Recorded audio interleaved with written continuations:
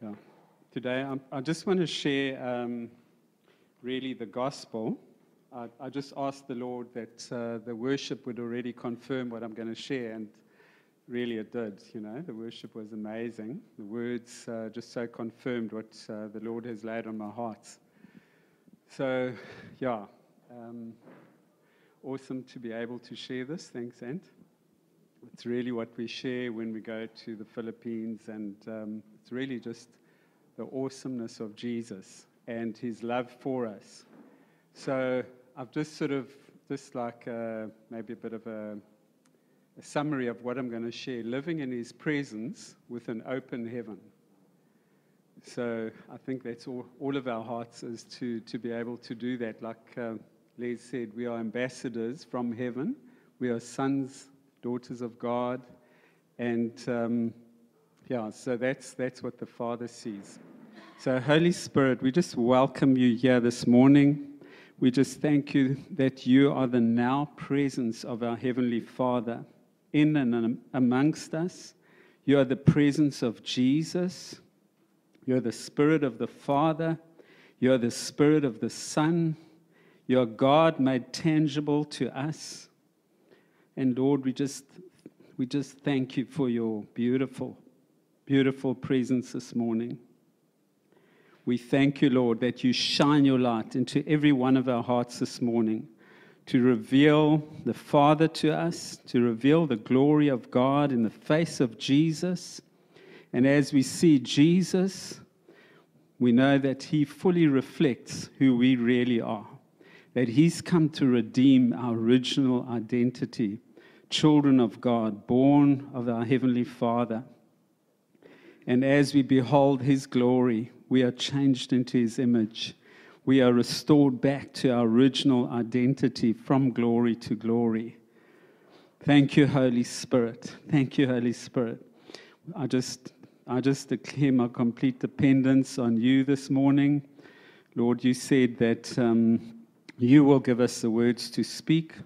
So, Holy Spirit, we just thank you that you give me the words that are spirit and life, and that as those words came this morning, where people, all of us, are experiencing challenges that sometimes seem overwhelming, and everything seems to be shaking, Lord, but we know that you said that you will allow everything to be shaken till only that which cannot be shaken will remain, which is Jesus.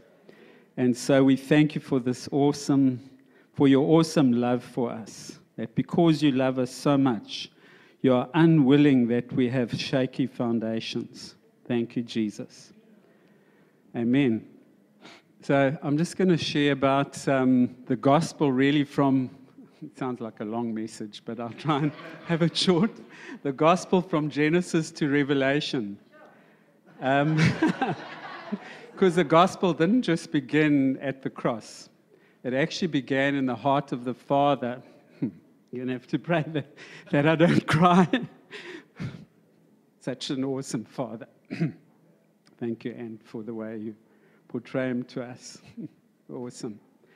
So he's such an awesome Father. And so we know that God is Father, Son, Holy Spirit. One God. Amen. And we know that the Bible says, in the beginning there was God. Awesome as Father, Son, Holy Spirit. And one God. And because he is a family, Father, Son, Holy Spirit, and he is love.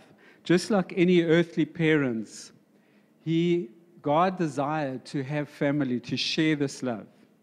Just like any earthly parents, you know, when people get married, at some stage they dream of having children, of having somebody that they can share this love, and somebody that's going to look like them. So God dreamt of this, like a family that he could share this love. So we know that the Bible says, so God, he's the Alpha, the Omega, he's the beginning, the end. And so God is Father, he is Son, and Jesus is the visible expression of the invisible God. the more I just look at the Bible, the Bible says in Isaiah 9, it says, he shall be called, speaking about Jesus, Wonderful Counselor, Mighty God. So the Counselor is the Holy Spirit. So in Jesus, there's Holy Spirit. Wonderful Counselor, Mighty God. So he's God, Everlasting Father. That's why Jesus said, when you see me, you see the Father. So he's not only the way to the Father, he is the Father made visible. So when I've asked before, I've said, Father, or I've said, Holy Spirit, show me the Father. He said, if you've seen Jesus, you've seen the Father. So, Prince of Peace. So God is one, Father, Son, Holy Spirit. And the Bible says the Spirit, Jesus said God is Spirit.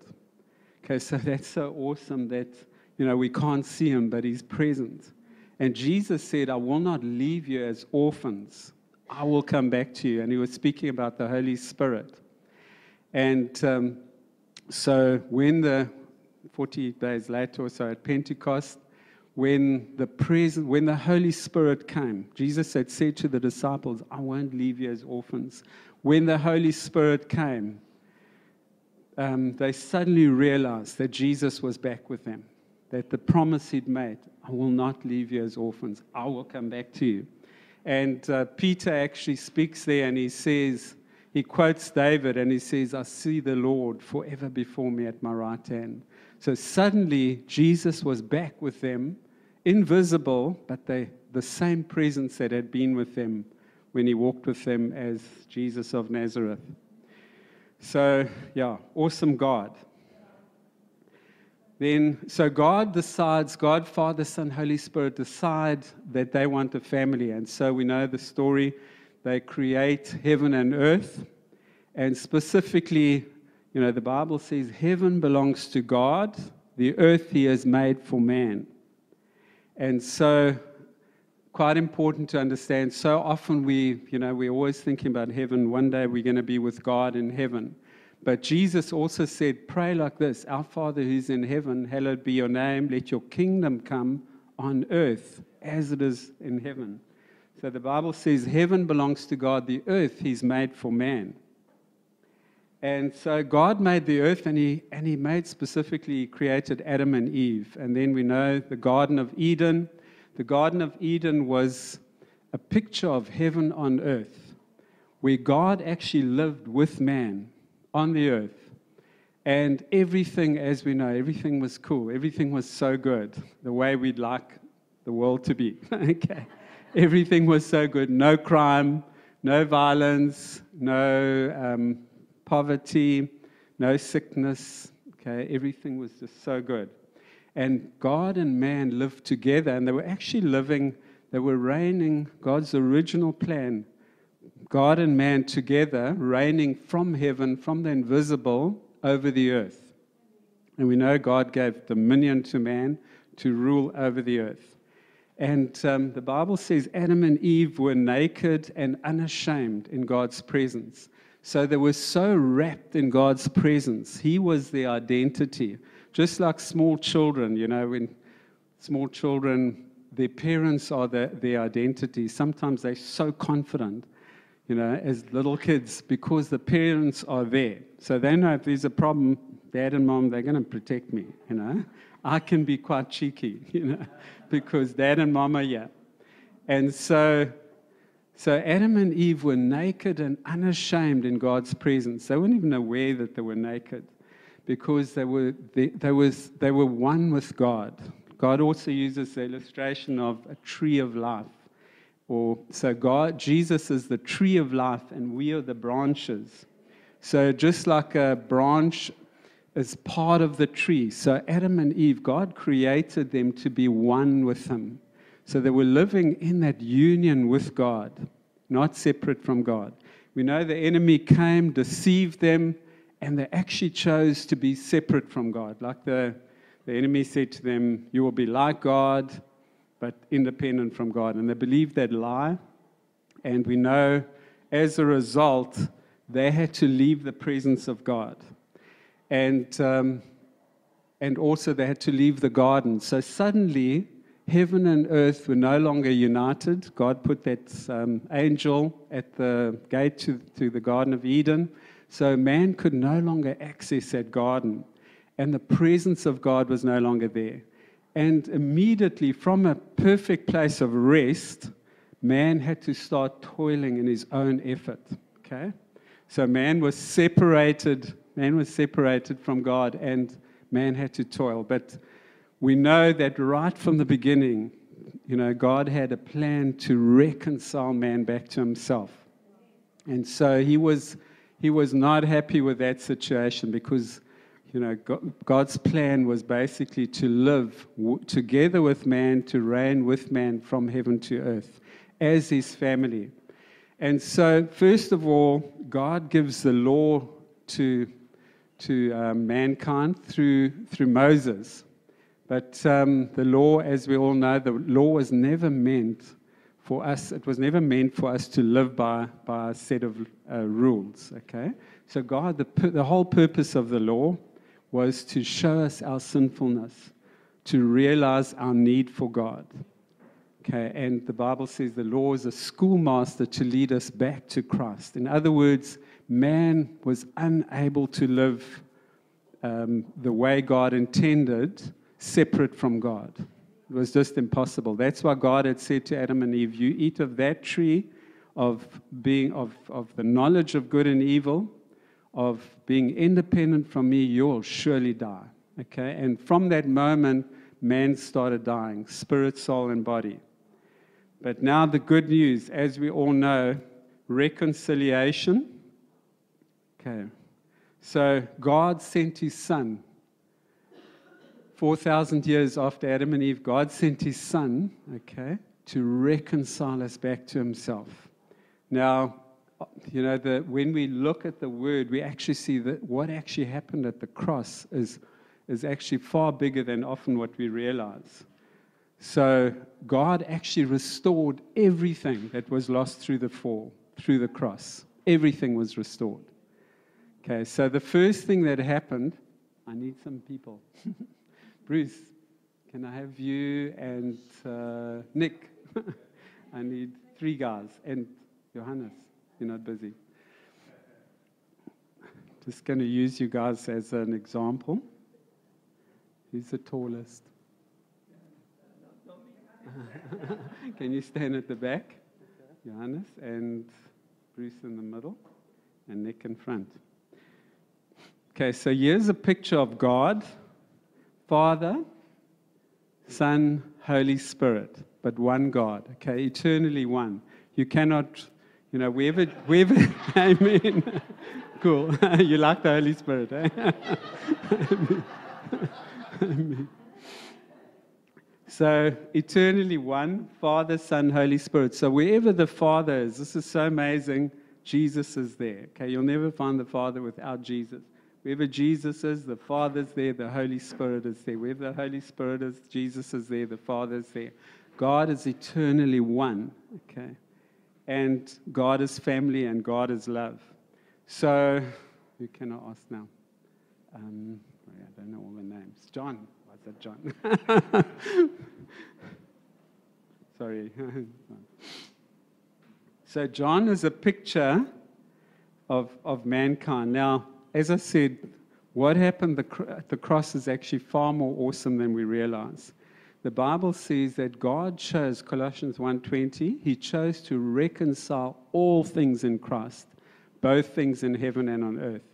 So Jesus he's called the last Adam. We know we all come from the first Adam. Through the first Adam, we all fell into sin. The Bible says through the last Adam, we will all be made alive. Through the first Adam, we all died. The last Adam will all be made alive. So, because Jesus is a full representation of the Father, okay, He's fully God. So, the Bible says, Colossians 1, from, I think, verse 16, it says, all things were created by Him, through Him, the Amplified, I'm quoting the Amplified, in Him and for Him. So, Jesus created all things, both things in heaven and on earth, both visible and invisible. And not only by Him, but also in Him. because God is beyond his creation. Okay, so the whole of the visible creation, the whole of the invisible creation is in Jesus, and Jesus is in the Father.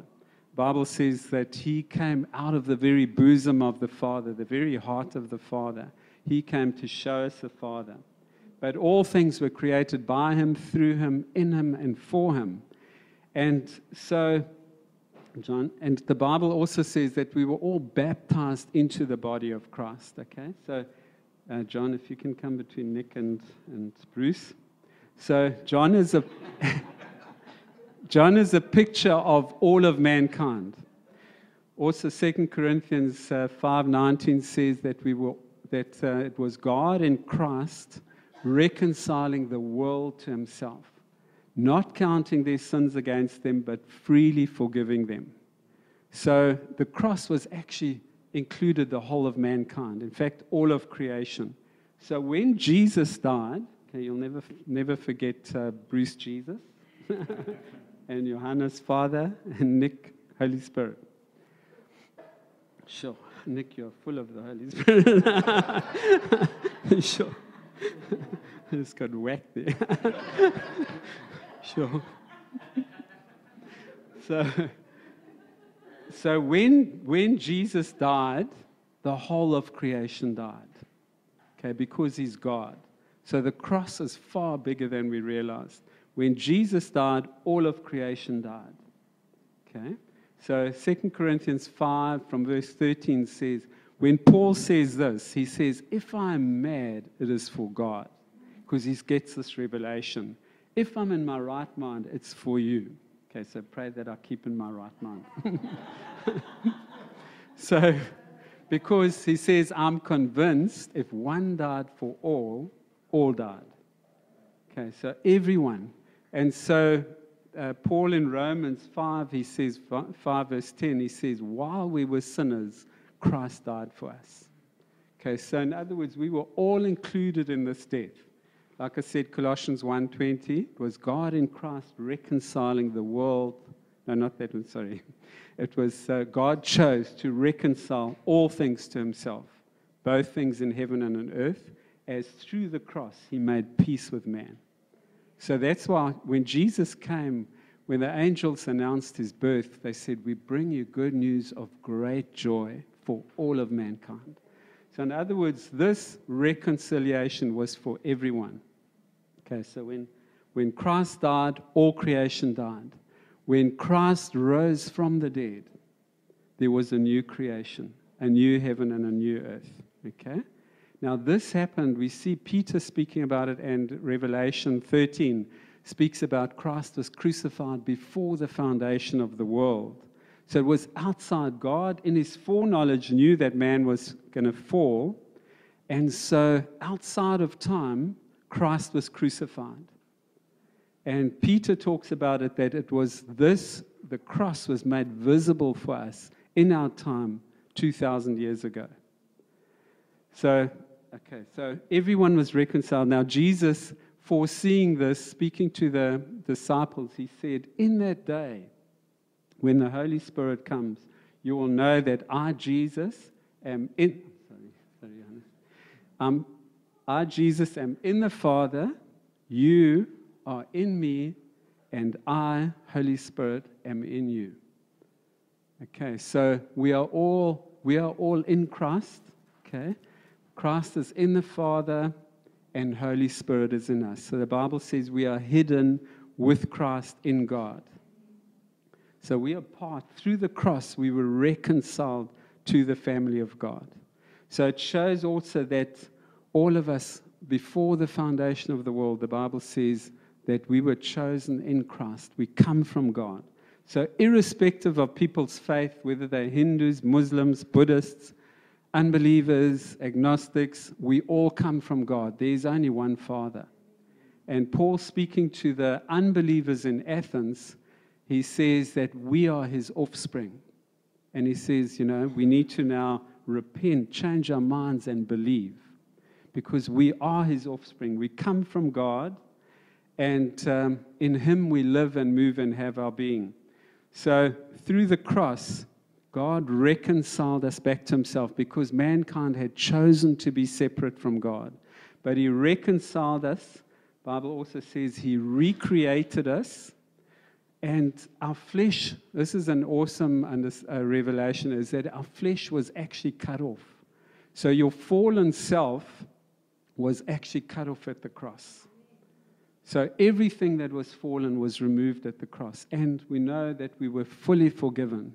The Bible says, by one sacrifice he has forever completely cleansed and perfected us. And he's given us a brand new life. I love this in Ephesians 2:5 says, when Christ rose from the dead, it says, we received the same new life with which he was quickened. So Jesus received at the cross, when he rose from the dead, he received a brand new life. Jesus actually died. When he came out the grave, he received a brand new life from the Father through the Holy Spirit. And it says that because we were in him, we received that same new life, the life of Jesus.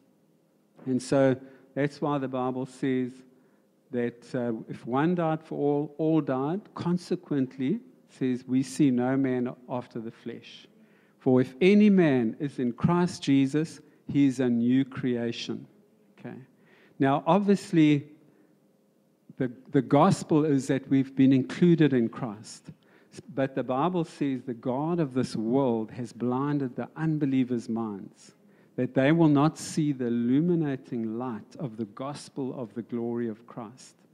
But it says for us who have believed, it says God has shone his light into our hearts for the illumination of the glory of God, glory and majesty of God in the face of Jesus. So in other words, every one of us that are born again, we've had a revelation of the cross.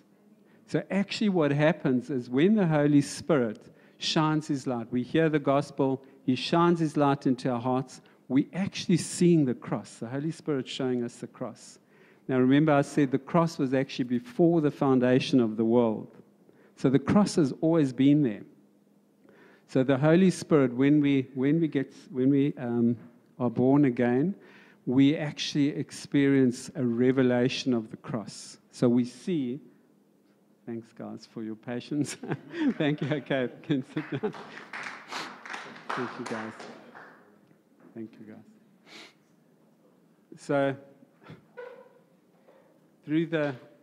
when we look at the Holy Spirit shows us the cross and we experience a new birth. Suddenly, because Jesus came to redeem the image of God in man. So he came to show us who we really are. So he is the full expression of the glory of God. So he came to show mankind our genesis, where we come from. And he reconciled us to the Father through the cross. So when the Holy Spirit shines his light into our hearts, we have a revelation of our genesis. The Bible says we see the glory of God in the face of Jesus Christ. And then he becomes our mirror and he reflects who we are. So he unveils who we really are.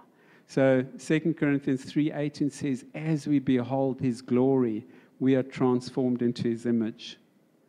So through the cross, just to summarize again, through the cross, all our sins, at the cross, all our sins were forgiven. So I just want to say to all of you today, all your sins are forgiven. Everything, past, present, future. Okay, God dealt with sin at the cross completely. And the Bible says your fallen nature was removed. Everything that's not God was removed at the cross. And you received a brand new life, the life of Jesus. The same life that Jesus has. Okay? And also the Bible says you were healed. Now, as the Holy Spirit shows us the cross by revelation, as he shines his light into our hearts, we first of all have a revelation that God is our Father. I remember when I was actually in DCC Church, Fred Roberts, and when I went forward and I said, today, Father, I want to know you. And I surrendered my life. And when I walked back, I suddenly had a revelation. God is my Father. And I got such a hunger for the word. And I just knew that I was a son of God. So it's revelation, like we all know. But also healing. Amazing thing, at the cross, we were all healed. So God actually reconciled, recreated the whole of mankind through the cross. But as we need revelation of it to participate in that life. So we cannot have, the Bible says, natural man perceives nothing of God. So we have to have revelation to be included in this life. And obviously there's a participation as well from our side. So healing as well, the Bible says, by his stripes we were healed. So God actually recreated the whole cosmos. By his stripes we were healed. So just if we look at an example, Moses, that's like, 3,000 years before Christ. Moses, God says to Moses, the Israelites had been rebellious, and God had allowed serpents to sting them in the desert, and many of them were dying. And so God said, make a serpent on a pole. And when they looked at that serpent on the pole, they were healed. So that was already a picture of the cross, which shows that the cross was outside of time, was already applicable outside of time. Also, Jesus, right at the beginning of his ministry, the Bible says when evening came, Matthew 8, when evening came, they brought to him many who were under the power of demons, and he cast out the demons, he healed all the sick. And it says, so that what was written in the prophet Isaiah would be fulfilled. Truly he took upon himself our weaknesses and infirmities. This was before the cross. Jesus was healing people. Okay, and then the same applies to provision.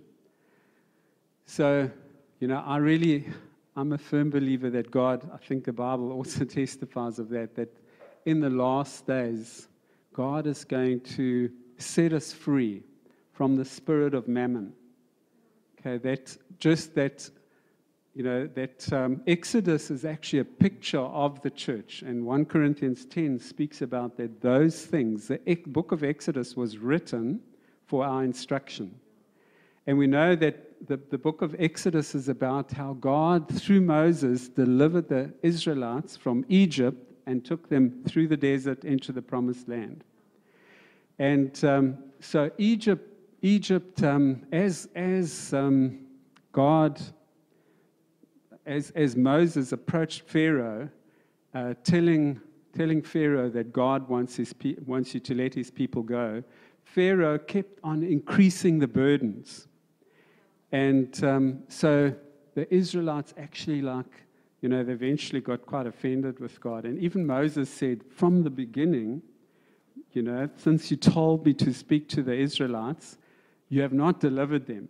In fact, their burdens have increased. And it was almost like Moses was a bit upset with God. But we know what eventually happened. So I really believe that's a type and shadow of the time we're living in now. And God is, from the time that Adam and Eve left the garden, toiling started.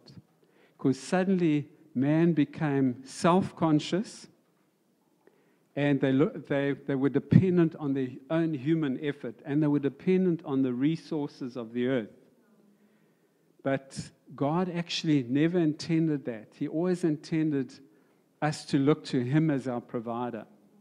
So if we look in the wilderness, God fed, the Bible says he rained down bread from heaven. So he was feeding the Israelites with supernatural provision, showing them, I'm your provider, not this world, not this, okay? So man had become so dependent on this world, and even now, we are so dependent on this world. But I really believe we're living in a time where God's going to bring us back to an understanding. And there's a beautiful scripture in Habakkuk chapter 2, verse 13, 14, that speaks about, it says that it was not God's will that the nations toil for the fire. So, even Solomon says, this life is meaningless. We just work, and then we die. What's the whole point? So God never intended that. So he says, but the knowledge of the glory of God will cover the earth as the waters cover the sea.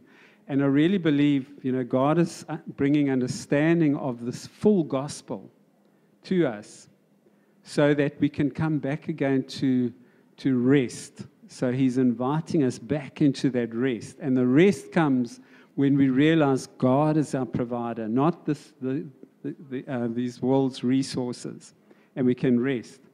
So just further on the cross, I was speaking about reconciliation.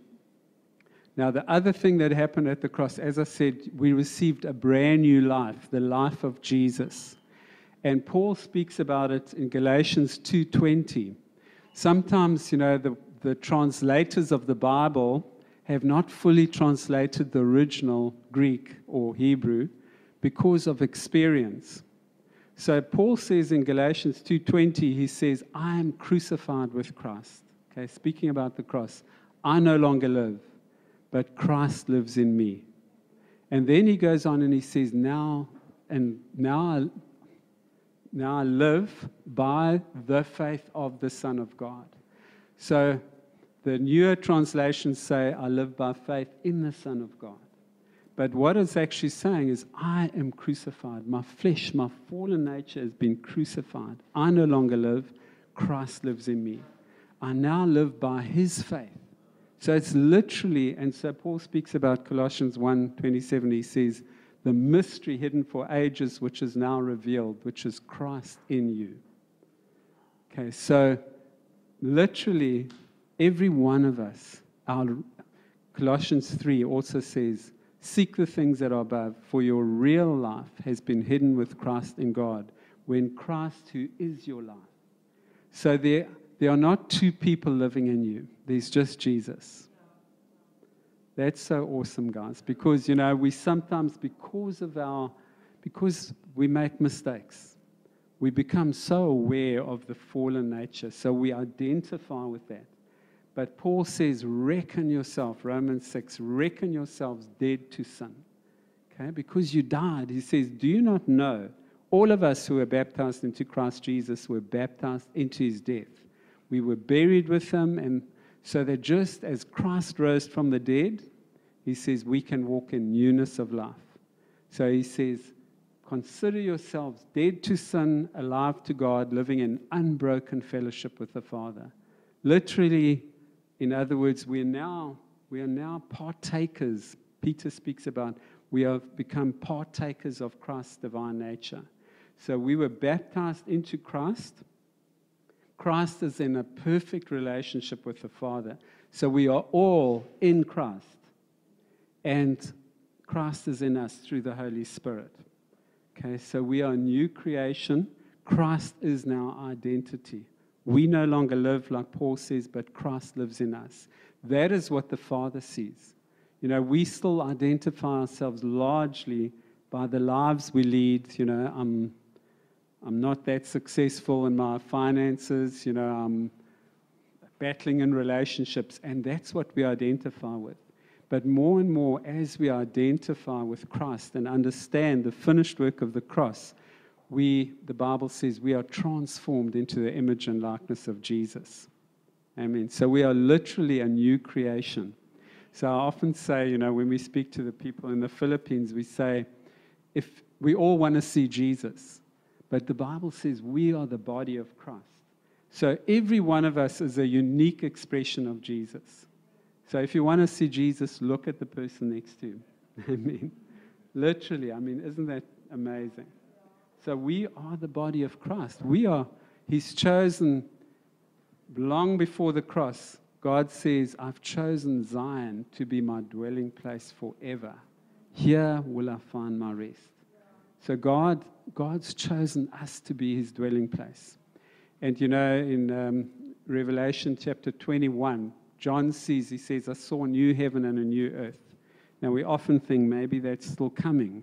But it says, I saw the new Jerusalem, all dressed like a bride, coming down from heaven. And it's speaking about the church. So where are we born from? The Bible says we are born from above.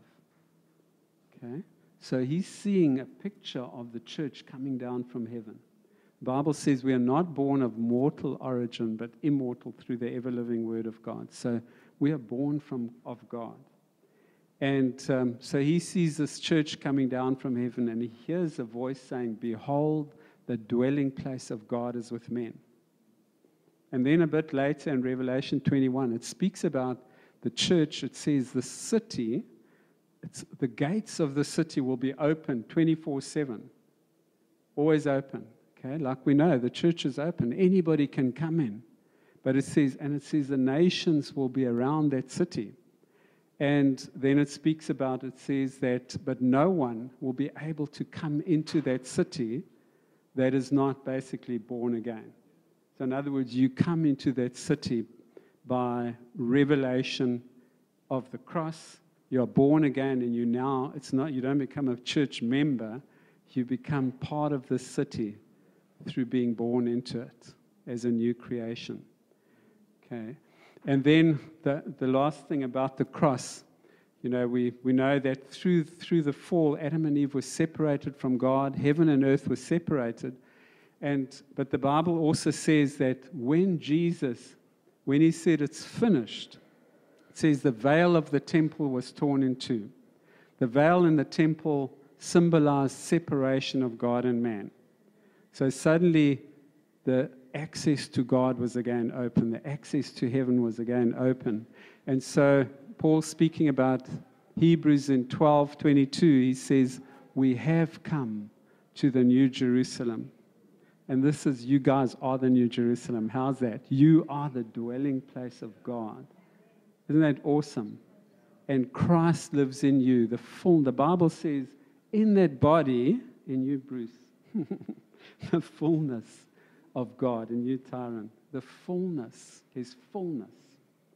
How awesome is that? When you walk into a room, the fullness of God has just walked in. Okay. And I love what Les says, angels, we are surrounded. We have an open heaven. So we have come to the New Jerusalem. Okay, so you are the New Jerusalem, the heavenly Jerusalem. So like Leslie said this morning, we are ambassadors from heaven. So we are surrounded. So heaven is not a faraway place. Heaven is right here. God says, he says, if we imagine this being God's throne, he says, heaven is God's throne, earth is his footstool. That means heaven is right here. Okay, because earth is his footstool. That means heaven's right here. So heaven's also the highest heavens. God is everywhere, but it's also right here. So it says we are surrounded by angels. So heaven is just an invisible place. And so we are surrounded. We are citizens. When Christ arose from the dead, we ascended with him. We sat down with him. So we are citizens of heaven and ambassadors from heaven. By the way, that means that we are not dependent on this earth's resources. Okay, if we are ambassadors from heaven, ambassadors get paid by the country that they come from. Amen. What's that? Amen. Amen. So we are ambassadors from heaven. So God wants to open our eyes, like I said, to not live anymore dependent on these resources of this earth, but to live from his presence. The Bible says, in his presence, fullness of joy. At his right hand, pleasures forevermore. Okay, there's no lack in God. So just wanted to say, more and more the Holy Spirit is showing me that, Jesus is God. So he's the Alpha, the Omega. So John, looking at him in Revelation chapter 19, he says, I saw one seated on the throne. It says, from whose face and from whose presence heaven and earth flees away, and no place is found for them. So actually, God is the all. All of creation, both visible and invisible, is in him. And God has reconciled all creation back to himself. When there was rebellion, basically Adam and Eve leaving God, choosing to be independent, God has reconciled the whole of mankind back to himself. And the Bible says in the last days, God has chosen to consummate all things in Christ, both things in heaven and on earth.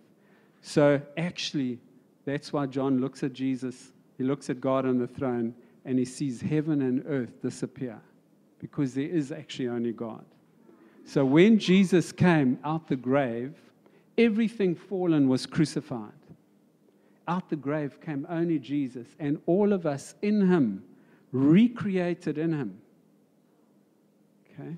So every one of us is a unique expression of Jesus Christ. So when he looks at us, if you read Song of Solomon, he's actually overawed.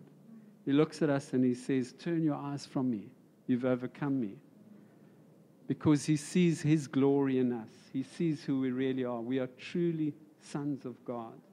And his fullness lives inside of us. The full glory is inside of us. Now, just the last thing I want to just speak about is the appearing of Christ. The Bible says that Christ will appear. But Colossians 3 says, when Christ, who is your life, appears, you will appear with him.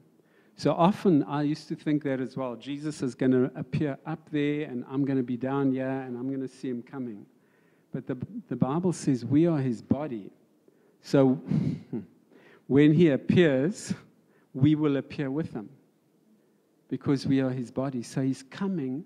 Also it says in Thessalonians, he's coming to be glorified in his saints. So we are all waiting, because we don't understand the awesomeness of the cross. We are all waiting for the second coming of Christ, and he will fix everything. But the Bible says, Romans 8:19, the whole of creation is waiting for the sons of God to manifest. So it's like, in other words, manifest Christ, because we are the body of Christ. So he's coming to be glorified in his saints. And so Isaiah 60, and I'm just going to pray that and then close. Isaiah 60 says, arise and shine, for your light has come, and the glory of the Lord has risen upon you.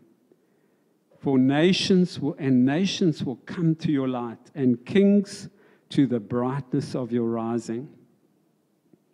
So, Lord, we just thank you this morning, Holy Spirit, that you shine your light into every one of our hearts to reveal the glory and majesty of God in the face of Jesus. And, Lord, we thank you that as we see Jesus, we see who we really are.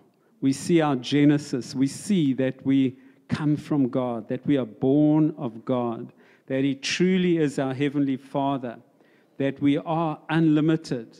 Like your word says, that you may know what is the fullness of his power inside of us, the immeasurable, surpassing, unlimited power that is inside of you, as demonstrated in the working of his mighty strength when he raised Christ from the dead and seated him at his own right hand. So we thank you, Lord, just for revelation of our Heavenly Father today, and of our sonship,